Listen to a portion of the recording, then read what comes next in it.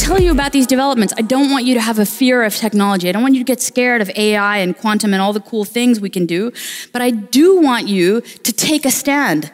I want all of us here to realize that we need to demand security and privacy from the get-go. So when it comes to developments in quantum, we need to make sure that we are ready, if these advancements are coming, that we are ready and able to counter them by having programs for quantum communications infrastructure, which even with a quantum computer will still be okay when attacked.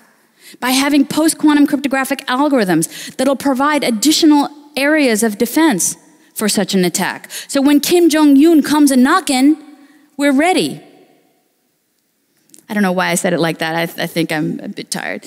So if I can give you three tips that you need to remember as a country, as a company, it's get three things and do them well. The first and foremost is security awareness. And I'm not talking about those mandatory corporate presentations you have to do every year, but understanding what your job role or your role means in terms of who is after your data and what is it that you've got to then protect.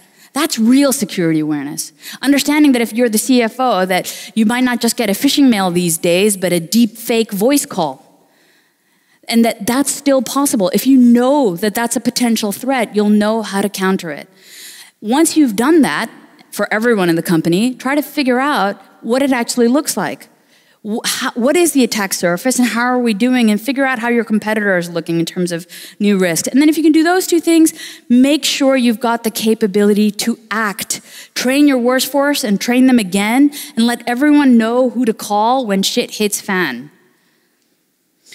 When it comes to a European model or a country model, we need to learn that working together has got to be part of our game. It's got to be part of our DNA. One really amazing example of this is Tiber, which is where the banking sector, who I told you were the most heavily hit, have decided to take their hacking stuff and cooperate. So instead of taking everybody and letting them hack, separately, they bring it all together and they say, right, what is collectively one of our most vulnerable places? Let's get that area attacked and then learn from whatever happens at your bank and then improve things at my bank. This is, again, competitors working together to improve security for everybody. And this means that we can improve the banking sector in one country, across Europe, and potentially across the world. And that's where we need to go. We need to also really have a better understanding when we talk about DevSecOps and all the innovation of how well we know ourselves.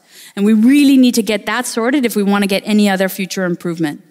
When it comes to enterprise, we all have an idea about how to defend. We rarely have an idea about how attackers attack. But if we would delayer this and look at every single opportunity area for attack, then we can look at every single opportunity area for defense. So something like this model, which is called the Attack MITRE framework for enterprises, is something I can say, take it home. Ask your IT guys and your security guys if they're doing this, and we can actually look for those new attacks. We try to give everything we do away for free. So we put our entire security policy online, available for all of you.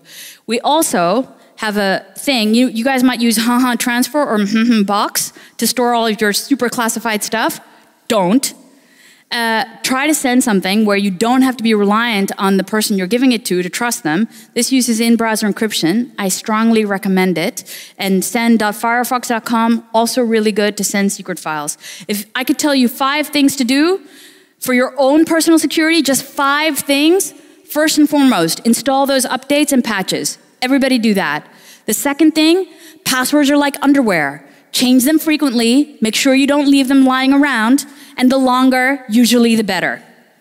Right? I'm asking.